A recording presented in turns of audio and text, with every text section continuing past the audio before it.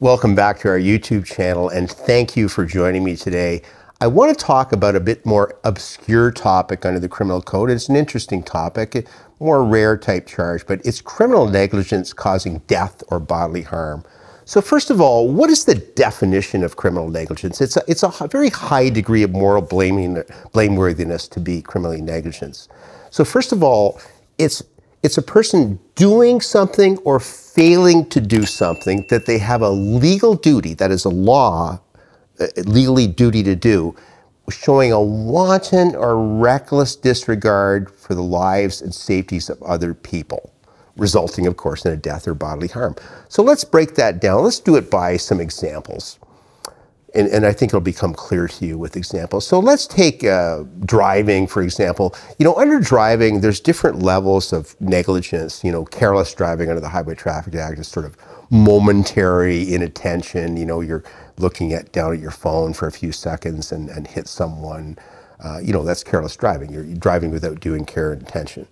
Dangerous driving involves, that's the next level up, a marked departure from what a normal person would do. So, for example, speeding at very high levels or weaving in and out of traffic for an extended period of time is dangerous driving. Now, criminal negligence is a higher moral blameworthiness than that. This is where it's a marked and substantial departure from the norm. For example, let me give you an example. Let's say a person is street racing for an extended period of time. Obviously, that person has wanton and reckless disregard for the lives and safety of other people as a street racer. They either know about that risk or don't care about the risk, haven't even averted to it, and they're putting the lives and safety of people obviously in danger. So let's say they kill or cause bodily harm to someone. They've met the test if it can be proven by the court beyond a reasonable doubt. So there's one example. Let me give you another example. Let's say you're a caregiver, a parent, and you have a duty to look after your child. That's a legal duty that's in different statutes and obviously at common law. And so you run very hot bath water, you hire full steam hot bath water, and you've got your 2 or 3-year-old there outside the bath, and you intentionally leave the bathroom and just let the water keep running. Well, you've shown that's a high moral blameworthiness under that situation. You're showing a wanton and reckless disregard for the life of your child who could easily scald themselves and you could be charged with criminal negligence causing bodily harm. You've adverted to the risk, you left, etc. Another example might be where you kind of, hot summer day, you intentionally, I'm going to go into the store, I'm just leave my kid in there in the car, and you stay in the store for an hour, you come out, the child's either dead or, serious heat exhaustion. There's another example where you could be charged. You're showing a wanton, reckless disregard. Let's take an example of a landlord who knows about a carbon monoxide problem that's developing in one of his apartment buildings and does nothing about it, and people die, and he's been told that there's a problem developing, it needs to be fixed. Don't worry about it, it's too much money, etc., etc. There's yet another example. And a very important one, which occurs more often in Canada, occasionally on occasion, and unfortunately should never occur, is, let's say a parent's failing to provide the necessities of life to a child. They've got a child, they're not feeding the child, and that child dies. They could be charged with criminal negligence. Obviously, they show a wanton and reckless regard. They failed to do their duty for that particular child. So there's a few examples of it. I mean, I can think of other examples, but I think this gets in your mind what it is. It's a very high level of moral blameworthiness. Now, what's the sentencing for this? So criminal negligence causing bodily harm has a maximum sentence of 10 years in jail. Criminal negligence causing death has a maximum sentence of life in prison.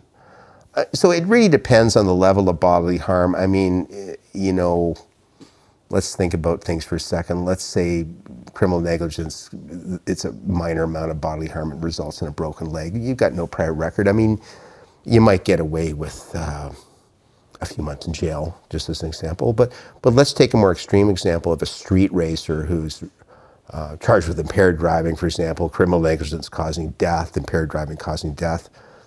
I mean, and they were driving crazy through the streets and speeding. I mean, the sentences are increasing. They're getting much higher. I mean, I think that person could face 8 years, 9 years in prison. That maybe they should face more than that. But you know, the sentences are escalating, but they're not as high as many people think they should be.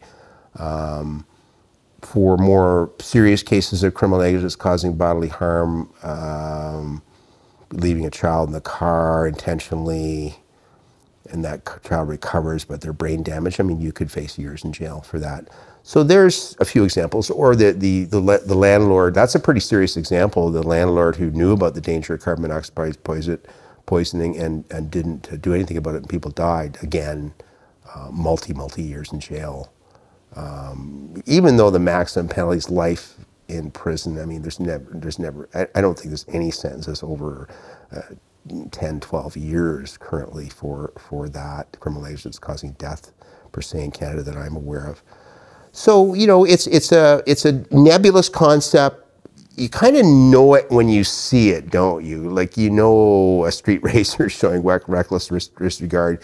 There's a lot of tests. It gets very complicated. I won't get into the test, but there's a modified objective standard that has to be applied in all these tests in courts. As a lawyer, you got to know this stuff. But I'm trying to distill it down to its component parts. We know it when you see it. I gave you several examples, and it's certainly sentences are increasing, but they're not quite as long as many people would want them to be.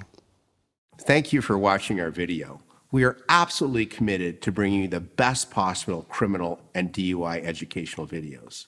If you found this video helpful, please like it and subscribe to our YouTube channel.